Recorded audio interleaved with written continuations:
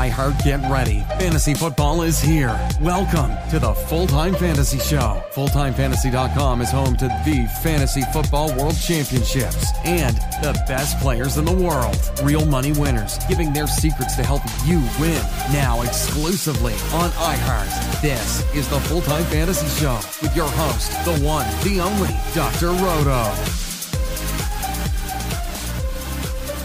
Dr. Roto, get out the insurance cards, get out the copay. The office is open, my friends. All right, we'll get to some news, we'll get to some notes, we'll get to yesterday's games, and we'll preview tonight's titanic struggle between the Steelers and the Dolphins. Okay, there was a trade. We knew this was going to happen. Kenyon Drake didn't make the trip to Pittsburgh because we knew the Dolphins were trading him, and they did. They traded him to the Arizona Cardinals for a 6th-round pick. So, why did they do that? Here's why. David Johnson's injured. Chase Edmonds injured. All right? A hamstring, as we saw with Devin Singletary, could be 3 weeks to 6 weeks.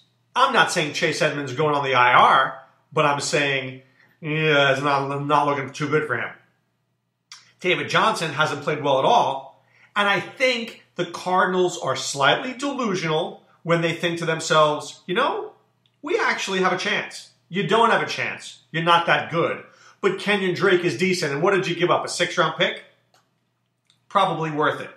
Maybe next year you go with Edmonds and Drake, you get rid of David Johnson, you do what you got to do and move on. So I don't have a problem with the deal. But don't go too in on Drake. I'm going to tell you why. It's all about scheduling.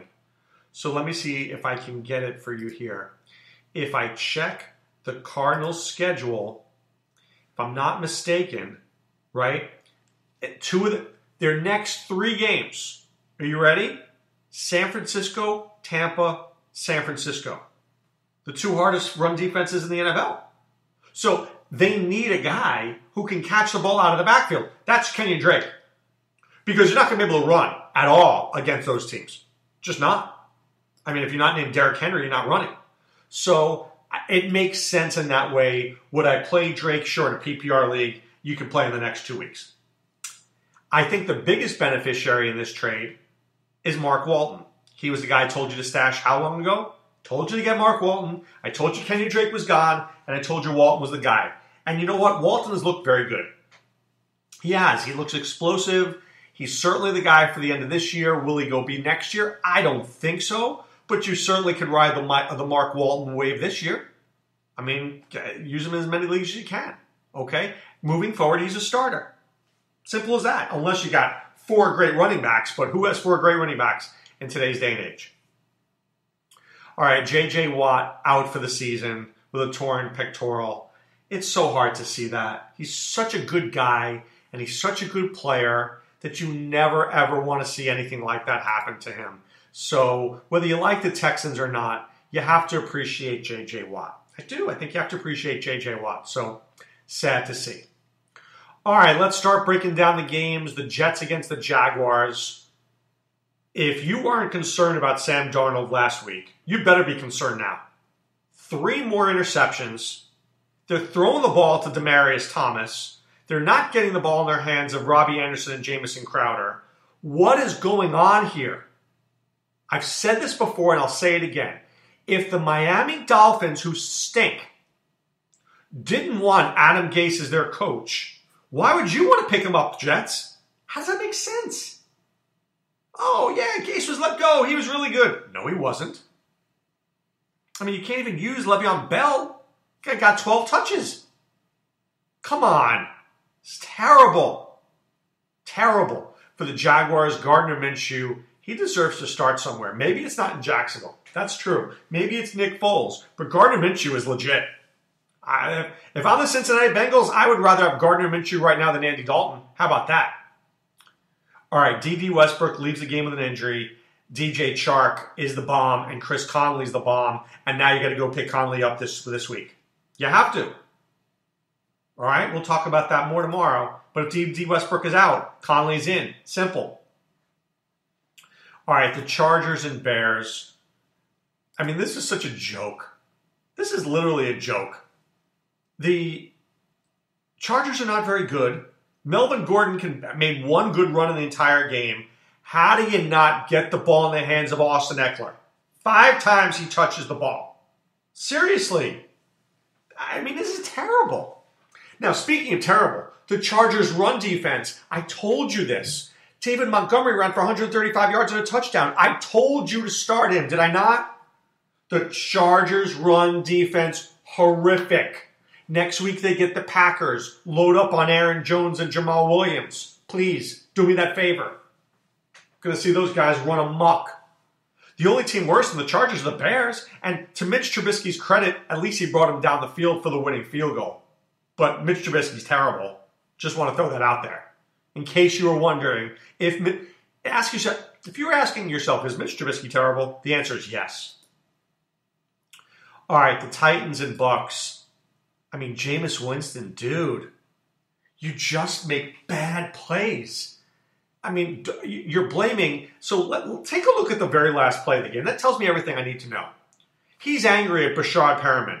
Why are you throwing the ball to Brashad Perriman? You've got Cameron Brate, you've got Chris Godwin, you've got Mike Evans, and you're going to throw the ball to Brashad Perriman? What kind of stupidity is that? I mean, terrible. Ronald Jones is awful. Peyton Barber's awful. I mean, they literally have Evans and Godwin and Jameis, who puts up numbers no matter what. Horrible to watch, but he puts up numbers. Ryan Tannehill didn't need to do that much because they got so many turnovers, there wasn't a lot of yardage. So when you look at it, he did have 3 touchdown passes. And kudos to Derrick Henry for gaining 75 yards rushing against a very good Tampa defense. But Jonnu Smith was terrific. Where was Corey Davis? Where was A.J. Brown? A.J. Brown had the 1 touchdown, but they killed people. Killed them. Jonnu was great. The rest trash. Titans 4-4. Maybe they're making a run.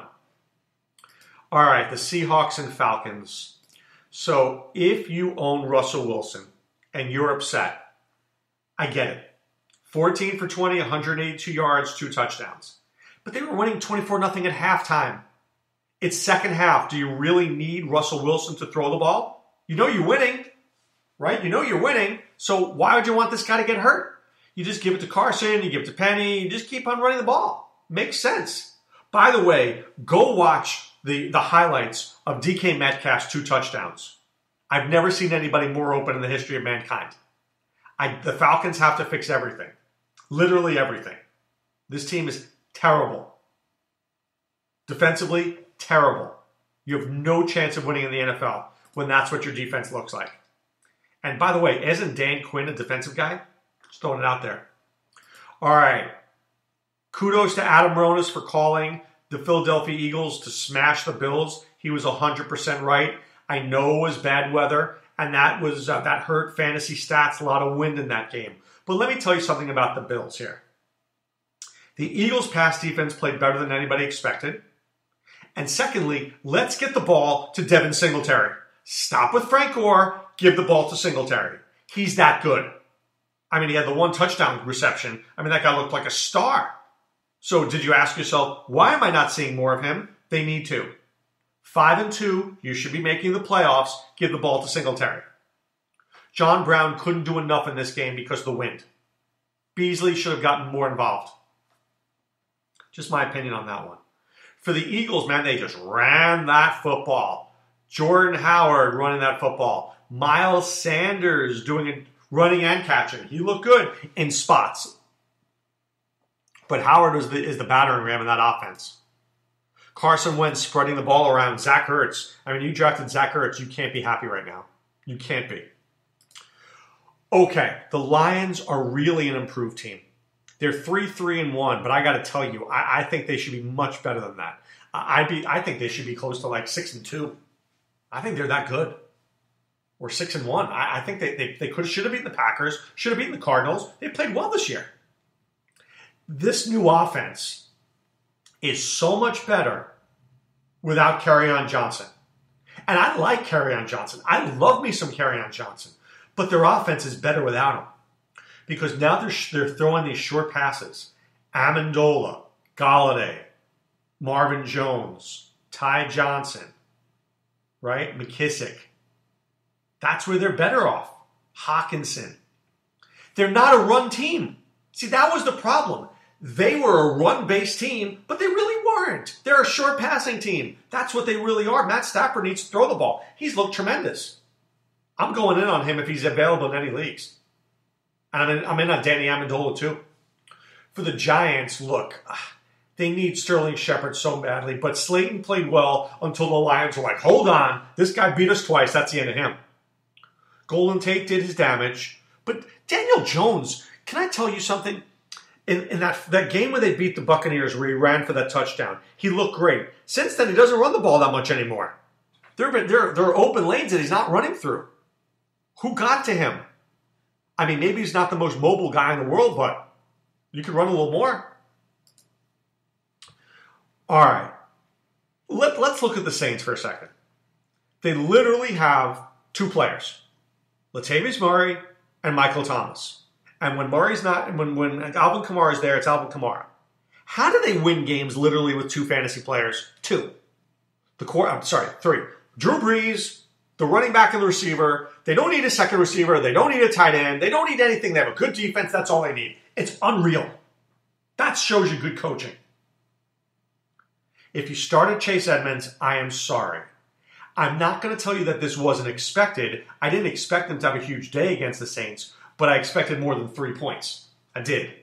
But now you're going to see him. I don't know how much more you're going to see him the rest of the year. But I do like Christian Kirk. He's back, 8 for 79. Really good to see that. Missed him big time. All right, if you listen to my podcasts, who did I tell you was going to have a good game in the Broncos-Colts game? I know I told you Marlon Mack. I hope you were listening. I'm literally watching the NFL channel. And I don't want to call people out, but I will. Fabiano's on there with Cynthia Freeland, and they're talking about how T.Y. Hilton is going to have 20 fantasy points. What are they thinking? How is T.Y. Hilton possibly going to have 20 fantasy points when Chris Harris is covering him? And that's just bad. That's why you're here. That's why you're listening to this podcast. Because I break it down for you. Most of these guys don't know what they're talking about. They get these big jobs on NFL Network. They get jobs on ESPN. Come on. We've been winning leagues together, you and I, for how long now? Years. Okay, here's what happened. The Colts met a team that's playing very well right now. Denver's defense is much better than it's ever been. Playing at a very high level. The Colts were just a little better.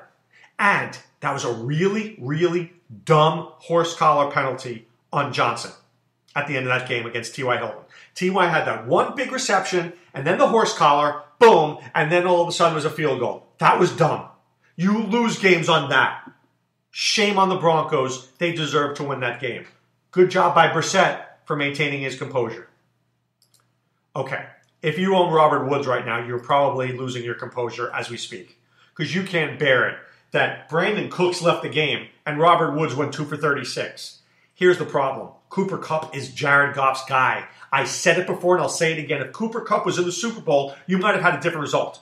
Cooper Kupp is a beast, epically, and honestly, he's a second-round pick next year. That's how good he is. If I'm picking 12-13, I am not afraid of taking Cooper Kupp. I might not do it, but I'm not afraid to do it.